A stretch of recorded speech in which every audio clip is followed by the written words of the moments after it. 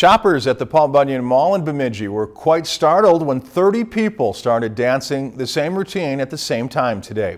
It was Bemidji's first flash mob scene. Participants started by sitting calmly or casually walking and then surprised the crowd by running over to the center court to start dancing. First City Dance Studio came up with the creative idea and started practicing about 2 weeks ago. The choreographer thought it would be a fun community building event. And this is just the first of many flash mobs that will happen throughout the year at the Paul Bunyan Mall, but you'll never know when the next one will be.